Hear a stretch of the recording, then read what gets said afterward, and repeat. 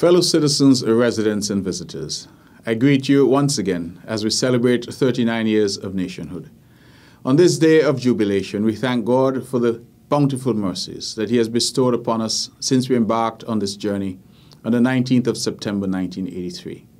His matchless love, guidance, and direction have been a beacon and inspiration to us over the 39 years. For every citizen of St. Christopher and Nevis, at home and abroad, today is a very special day, and for some, even sacred. It is a day of introspection, when we reflect with great delight and satisfaction on what we have been able to accomplish with hard work, self-belief, and self-reliance. It is a time when we celebrate the accomplishments of our citizens in all of their human endeavors. It is a very special day when our patriotism soars and we adorn our workplaces, schools, neighborhoods, and homes with the colors of the flag with great joy and enthusiasm. Independence, however, is a much broader concept. It is neither fixed nor finite. It is a constant and dynamic journey. For us, it is the culmination of centuries of struggle, from slavery to emancipation, from emancipation to nationhood. On this day, we honor our ancestors who displayed uncommon valor and who sacrificed greatly in their noble quest for liberty and self-determination. They refused to compromise or settle for personal gain. They were committed to a free and sovereign St. Kitts and Nevis. Our celebration today is a tribute to all those who fought for our freedom, and may the fruits of their labor never be taken for granted. Our independence this year is being celebrated under the theme Refocus, Recreate, Redesign, Independence 39. This theme is quite appropriate since it reflects the realities of our time. We are living in a world which is changing at a neck-breaking and dizzying pace. We are forced to constantly adjust our approach and response to challenges and adversities. For the past 3 years almost, we have been stymied by a pandemic that wreaked havoc globally. It is now time for us to refocus, recreate, and redesign if we are to rebound and move beyond this dreaded scourge. As a nation, we have made tremendous strides over our 39 years of nationhood. Prior to our independence, our economy was largely agrarian. Today, not only are we promoting food security through increased food production, but we have diversified our economy through tourism, financial services, and now a movie industry.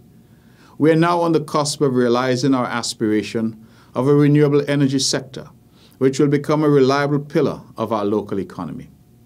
Before independence, our social sector was haphazard and at times even comatose. 39 years on, we have a vibrant and nimble social safety net that responds to the needs of our elderly, our poor, our indigent, our marginalized, and those at risk.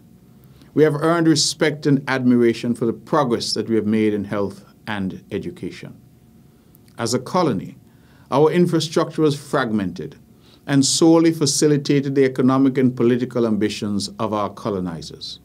Today, our development is people-centered. The services of our roads, water, and electricity reflect the needs and aspirations of our people. Prior to nationhood, our ambition of home ownership went largely unfulfilled. 39 years later, home ownership for many of us is no longer an unfulfilled dream, it is a reality. Our 39 years of nationhood have not always been filled with roses and rainbows, but rather, our journey at times has been mired with challenges. Like our ancestors, we have never allowed our challenges to define or overwhelm us. On the contrary, with a strong and abiding faith in God, we have confronted our challenges with courage and confidence, knowing that our resilience, resourcefulness, and resolve will see us through. Today, we are still plagued by many of these challenges or the threat of them. These include crime, natural disasters, debt, and disease. In confronting these challenges, we must exploit the vast resources of our inner being that we possess. I speak of that resolve and tenacity that has defined us over the years, our self-confidence, and our robust determination to excel and to succeed.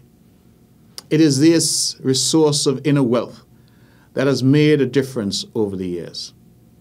These resources have ensured that we triumph and overcome all adversities. It is these resources that have kept alive our hope for a better today and a greater and brighter tomorrow. Fellow citizens, the 19th of September 1983 was a watershed moment in our nation's history. It meant that we now had our own national anthem and flag. The title of our head of state was changed from governor to governor general. The title of our head of government was changed from premier to prime minister. Nevertheless, our independence is much more than the changing of titles, symbols, emblems, or passports. The true essence of our independence is the liberation of our consciousness, the decolonization of our minds, or as Bob Marley puts it, the emancipation of ourselves from mental slavery. It requires that we shape our own future and craft our own destiny. The essence of our independence means that as a proud and strong people, we accept and respect our own, our local products, our food, our clothing, our entertainment, our way of life. It means that we disregard the notion that anything foreign is better than what we can produce. True independence means that we remain faithful to the pursuit of excellence in all of our endeavors. As our motto admonishes, we must put our country above ourselves. Let us therefore resolve to create a shared prosperity for all who call Nevis their home. Let us resolve to turn our challenges into opportunities. Let us resolve to create a more peaceful, equal, and just society. Let us resolve to play our part in writing a new and inspiring history of hope and optimism for St. Kitts and Nevis. I close by asking God to give us the foresight and fortitude needed to continue our national odyssey. I have a deep and abiding faith in the ability of all Nevisians to contribute to the success and prosperity of our island and our nation. I do believe that greatness is ours and our best days are still ahead. Happy independence to all, and may God continue to be our mainstay and our guide as we navigate the journey ahead together as one people.